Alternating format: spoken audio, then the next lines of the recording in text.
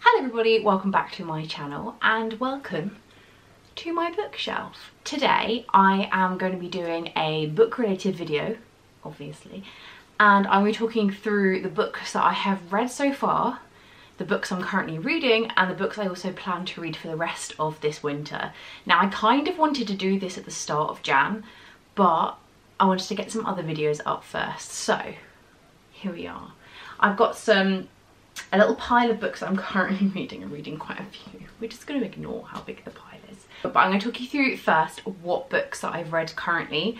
I'm really excited to start doing more book content. I loved doing book style blog posts, and I feel like I wanted to do a few more YouTube videos of it because I read a lot and I love sharing what reads I recommend on my Instagram and stuff like that. So I thought I would branch it out in a bit more of a long form fashion on here. So let's get cracking. So apparently I only read one book in December according to my Goodreads, and I don't think that's right.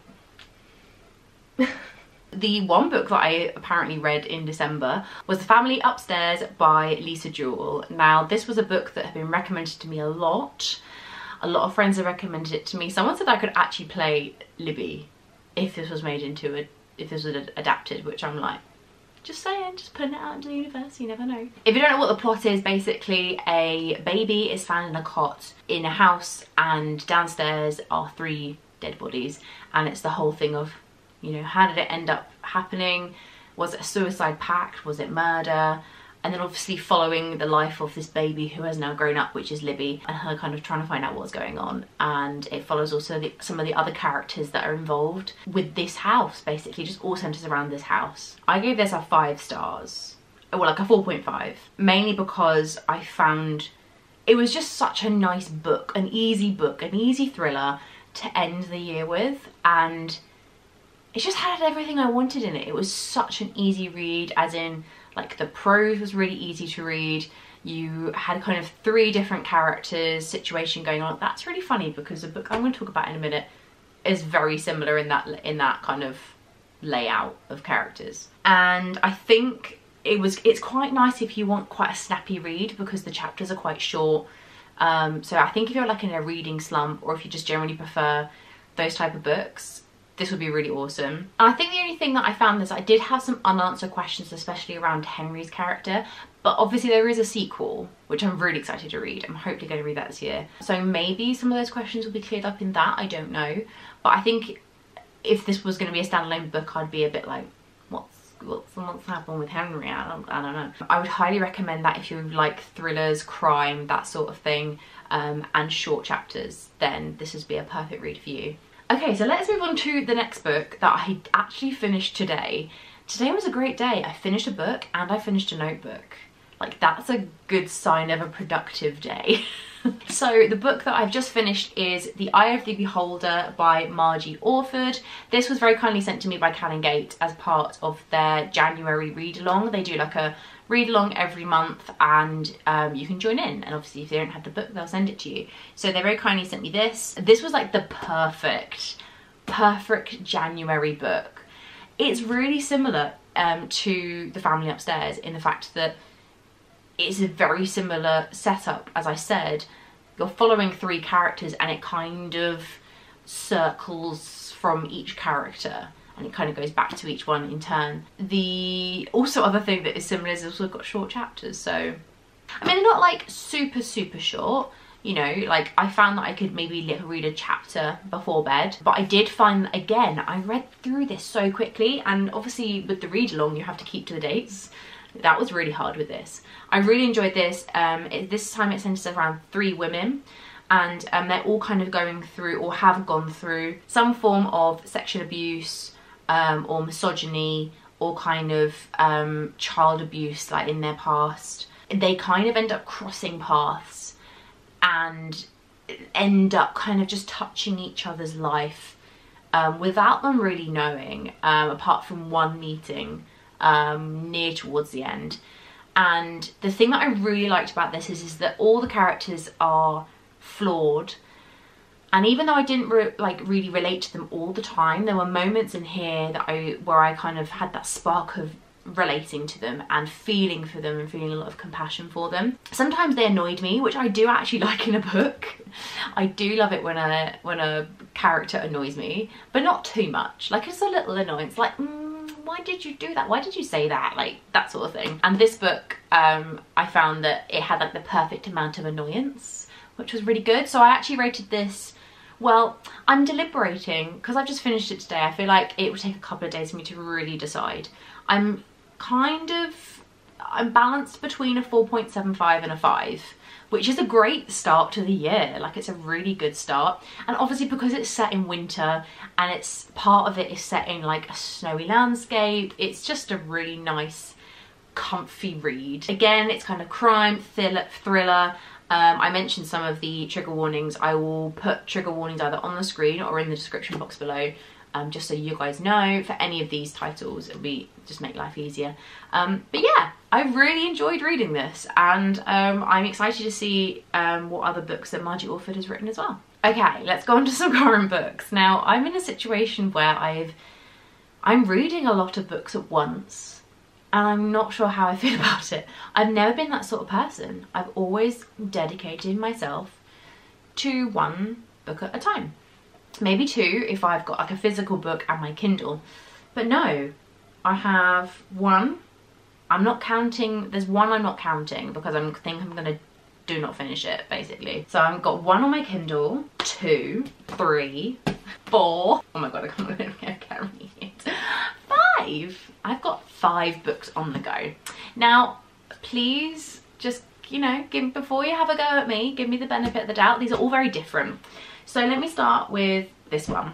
So one of my challenges that I wanted to do for this year, reading wise, I wanted to read the complete Sherlock Holmes volume. So I've got volume 1 here, and I have got volume 2 here. So some books are actually, they're all in one, but they're in 2 volumes. So one of the things I really wanted to do was just read all of them this year, and I looked at kind of how they were spaced out. And you've obviously got some of like the short stories and then like the collections. So my plan was, because they kind of range between like 100 to 300 pages, I wanted to read one and then read another book and then come back. Because I feel like you can get in a right rut sometimes when you're reading things like this. And if you know that you're gonna be spacing things out, I feel like you enjoy them much better. So far I have read A Study in Scarlet, which I really enjoyed because I liked how it kind of set everything up, and I liked how when we were learning about what the crime was and the person who committed it, it kind of started its own story, which I really liked. It kind of transported you, which I really enjoyed. So that was a really great read, and obviously it was only about 100 pages. And then the second one I read was A Sign of 4, I think, which interestingly I'm reading with some other people in the Book Wanderers group. Shout out to them. A lot of the people who were reading it said the same thing about The Sign of 4, is that it just didn't hit the mark. Like, there is a lull in the story, and it's an intentional lull, but the lull just went on for too long. Like, I'm normally a very patient person. Like, I happily will sit and read like a long book. I read Lord of the Rings, for goodness sake, you know. I did skip a couple of full description pages, but we won't mention that. After this, that was like a 2 or 3 star, I would probably say. Next, after that, we have like the collections, one of the collections. So we start off with The Adventures of Sherlock Holmes.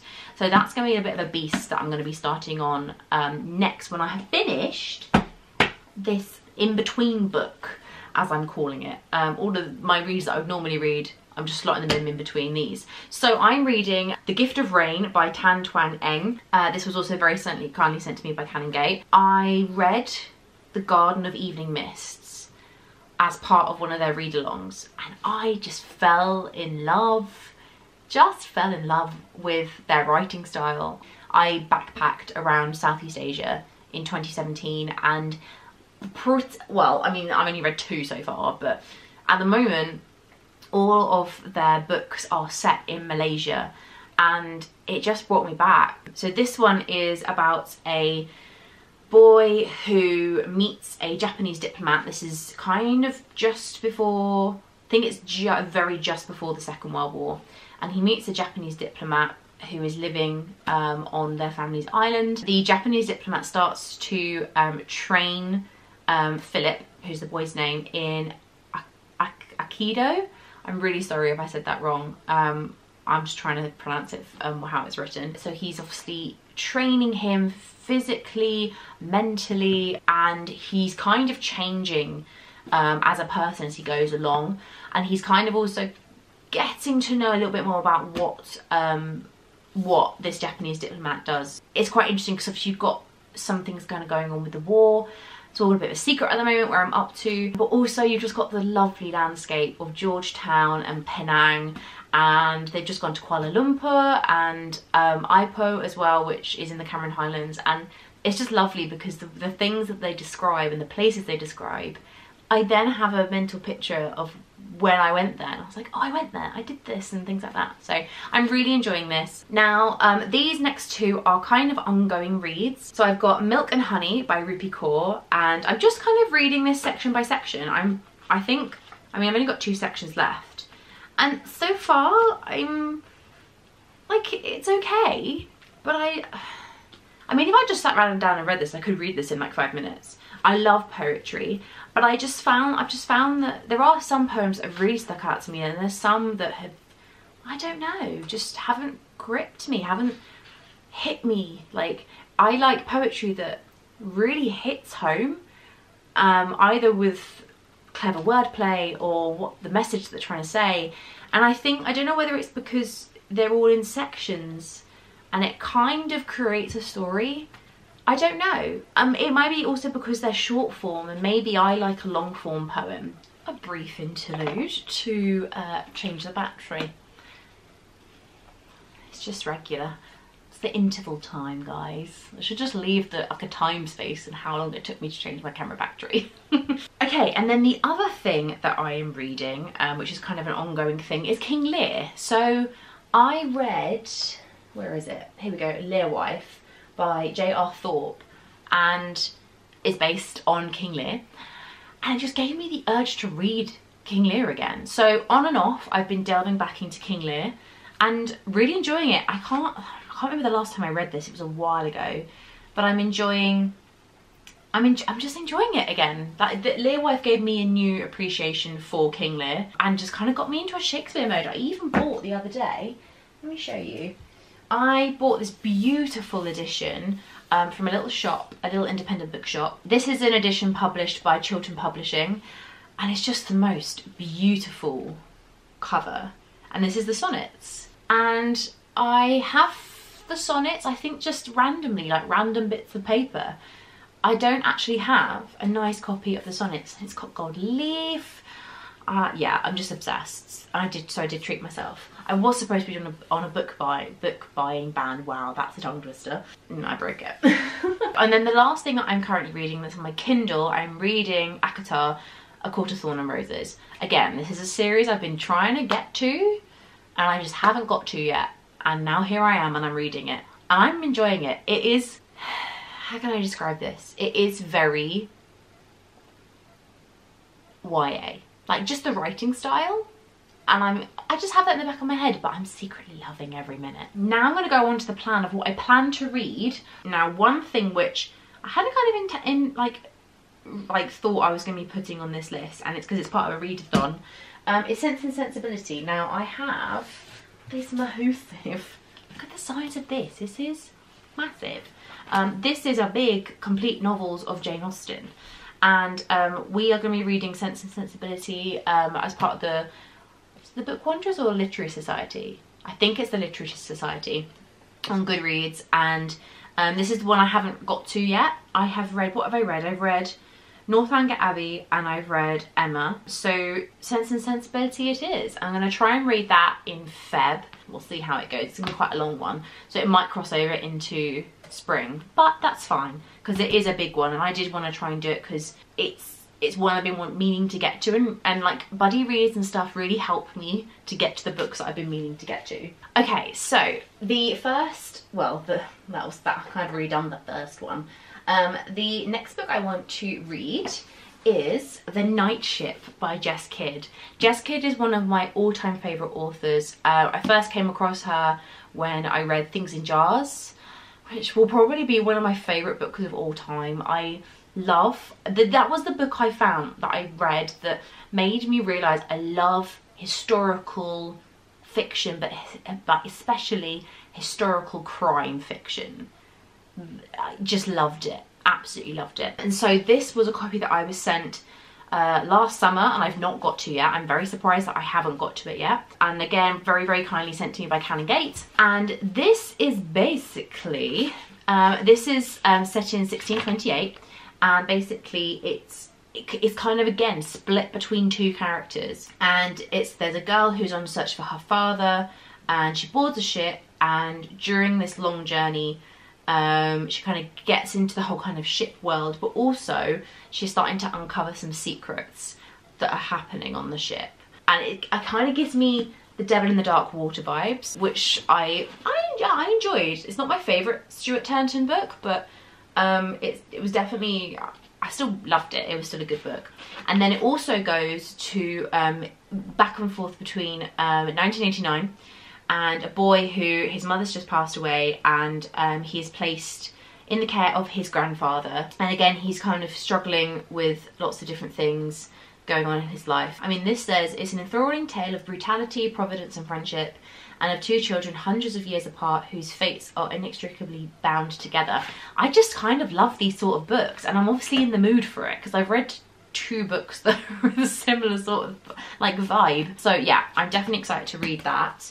And just get back into the Jess Kidd love. And then the next book that I want to read is Montmorency by Eleanor Updale. I've had this book on my shelf for a stupidly long time. Like, it's embarrassing. I bought it from a bookshop that used to be open in my town, which is now shut. I bought this when I was in school, and I loved the idea. Obviously, again, I was into like historical crime even back then, because this is basically it's kind of like Sherlock vibes. After he's released from prison, Montmorency leads a double life. So he leads a double life as Montmorency, who's like an aristocrat, and then also going between a servant called Scarpa, and he seems to be committing all of these thefts, but then something kind of happens and he has to, something kind of or someone is trying to destroy him, and so it's kind of going along those lines. This is a super short book, I think, as well. This is like 170 pages or something like that. So I will probably get through this quite quickly, but I really want to get to this year. This is something I really want to get to. Now let's go with one more, and this one I'm really petty in the fact that I've gone for one that literally has the word winter on the front cover. This is A Winter's Promise by Christelle Dabos. There's almost like, I think there's like these different worlds, and you can kind of see it on the front cover.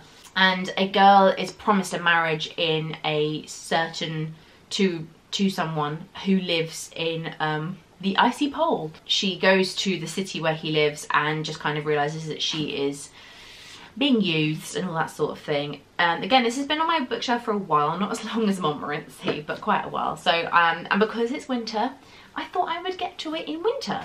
I mean, I probably won't. I'll probably say this and I probably won't get to it until like, I don't know, summer.